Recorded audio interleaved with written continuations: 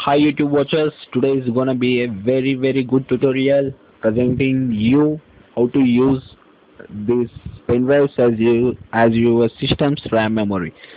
I have been working on this for the past few days and I got this article. I have also given a link in description. Hope you would like this video, and let me quickly enter into the tutorial what this easily explains.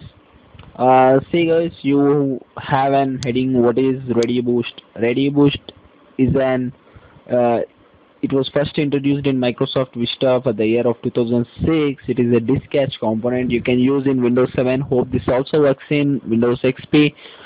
And let me quickly tell you how to use this. You need to plug in your pen drive. Just open your computer and right click on the device what the pen drive you got. Then you need to choose format.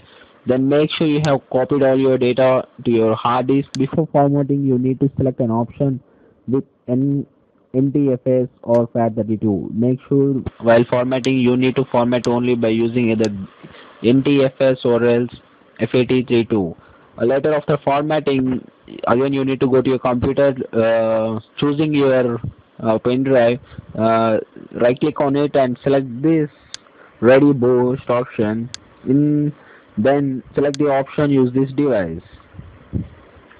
Then it shows you that your device has been used for RAM memory, and for more details I request you to please log into the please go to the link given in the description. Hope this will really help you.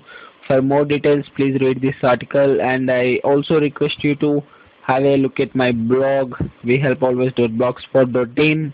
Hope you would really like us, and do subscribe, like this video if this really helped you. I think you would gonna surely have this video really helpful. Okay, and thanks for watching.